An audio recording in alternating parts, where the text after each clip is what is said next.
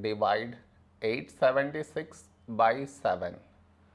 To do this division, we should frame it in this way. 876 here, 7 here. This is your step 1. Next, here we have 8, here 7. A number close to 8 in 7 table is 7 ones 7. Now we should subtract, we get 1. After this, bring down the beside number, so 7 down, so 17.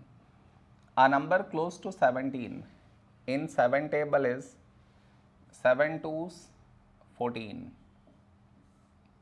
Now we subtract, we get 3. After this, bring down the beside number, so 6 down, so 36. A number close to 36 in 7 table is 7 fives 35. Now we subtract, we get 1. No more numbers to bring it down, so we stop here. This is our remainder, this is our quotient.